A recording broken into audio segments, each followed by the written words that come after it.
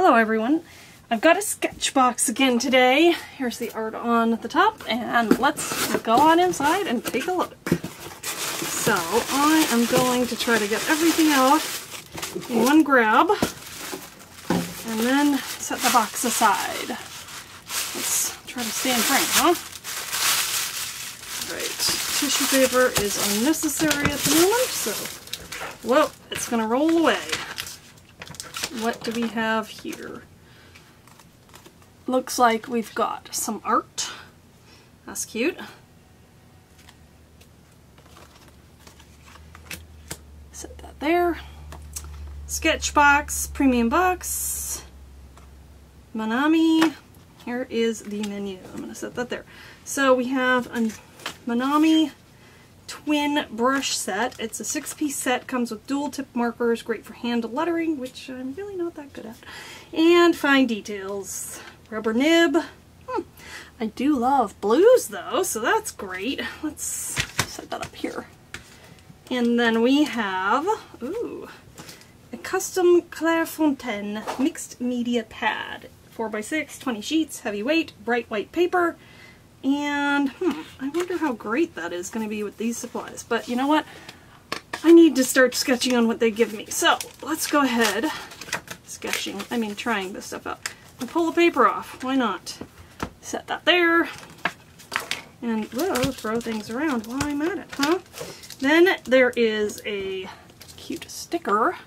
I like to save these and put it in a journal. I usually keep a journal where I swatch things out with.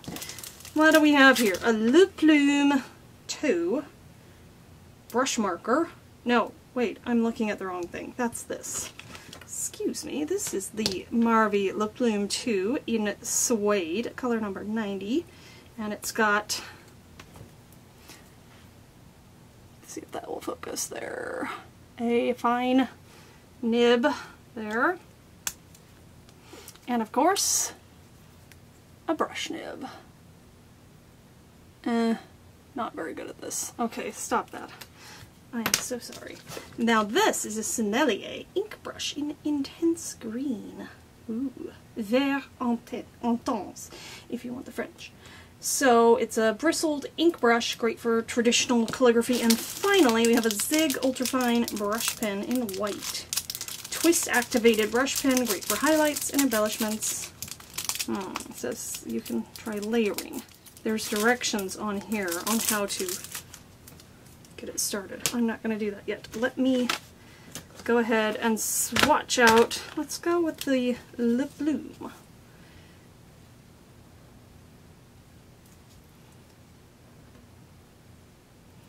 And how my writing goes downward. That's funny. Not really. Le Plume brush marker. Get a nice fine line with that. And this is, right, suede. I like that. Oh, and you know what? While I'm at it, I'm pretty sure this is water soluble. Of course, this is mixed media paper, so it's probably not gonna completely dissolve on mixed media paper. Okay, moving on. Let's take a look at the Sennelier. Wait a minute. Maybe you have to just twist it on. Oh, here. This is what I was trying to remove. It's black, so I didn't see it as well. And then get it all the way on there. This definitely has some sizing on it. So just gonna dip it in my water brush dish there and see if we can get some ink flying. Ooh, intense green is a pretty color. Oh my goodness, that doesn't look green, it looks like teal. Sorry, I don't know why I'm saying it like that. I'm so sorry. This pretty much is my favorite color. That's why I got so excited there.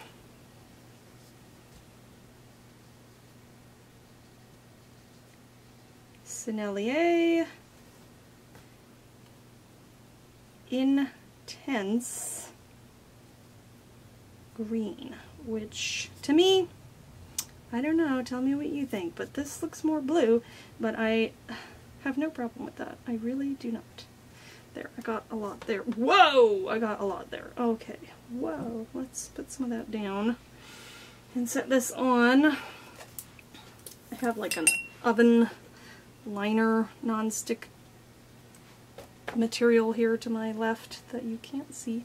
Now this dissolves really well even on the mixed media paper. I'm going to move the water over here. And then we have Monami.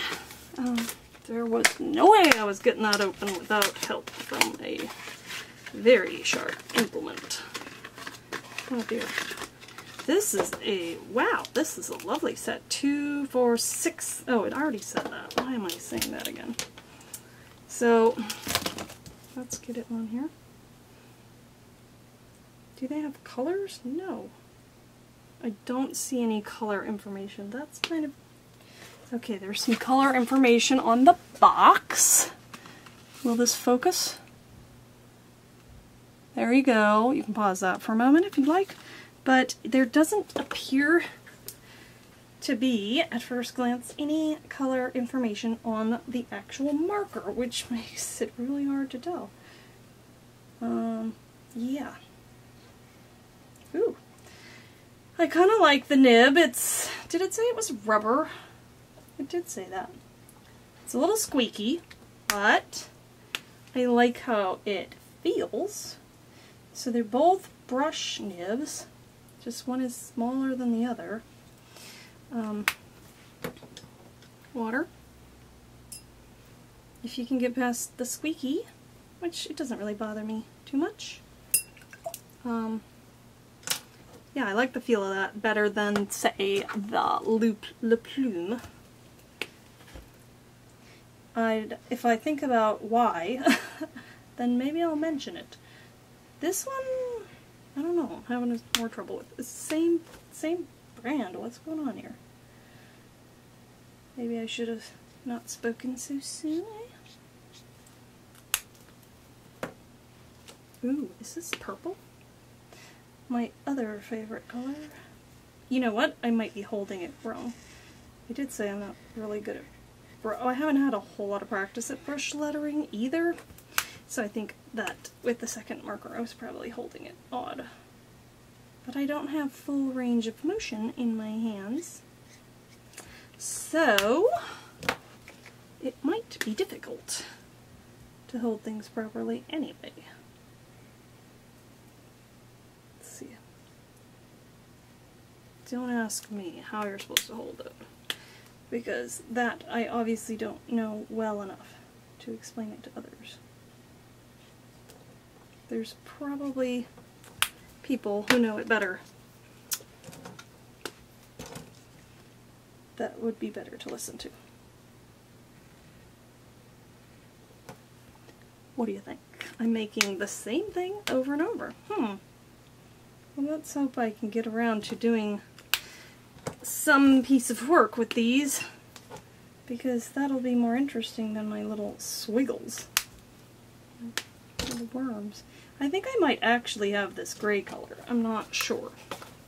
But, gosh, I want to say that it was printed on the marker, the other one. I'll have to look into that, and maybe I'll mention that in the comments or the description.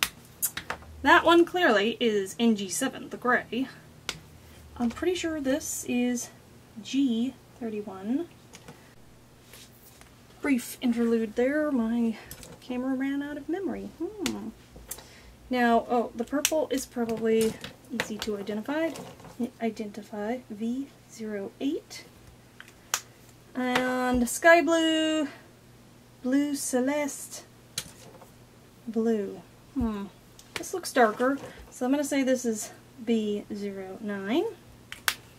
I'm going to say this is B45, blue celeste. And I'm going to say that this one is B04, which is sky blue, but I cannot say for certain if that's correct. You know what? When the camera died from memory, I should have figured out how to open this. Darn. let's see. Remove cap. With the pen tip facing downward, twist the bottom of the pen clockwise 5 to 6 times to stimulate. Clockwise, did it say? Yes. 2, 3, 4, 5. 5 to 10 times. 6, 7, 8, 9. Okay. That's cute. The clicking sound. Nice. Oh, it does say twist the pen gradually.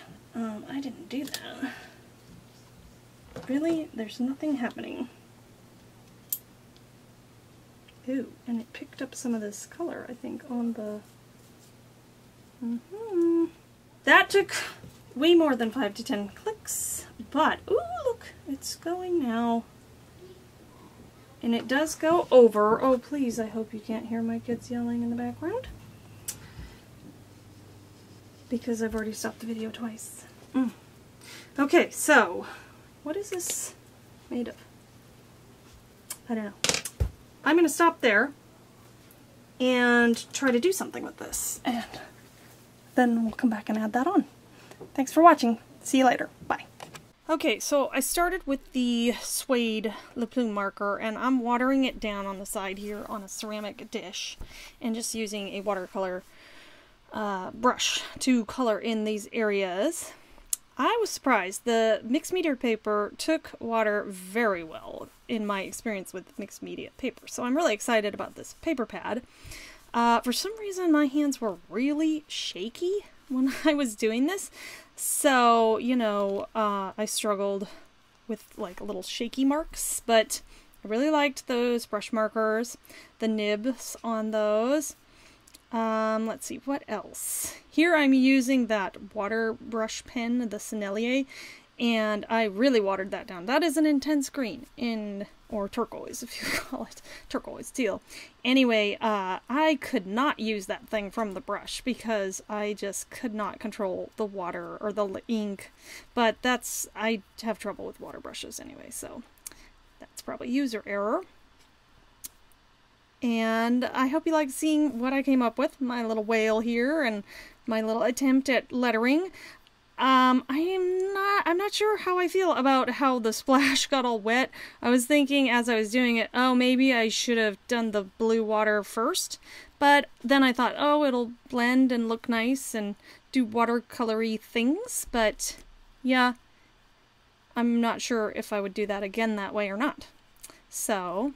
let me know what you think in the comments, and thanks for watching.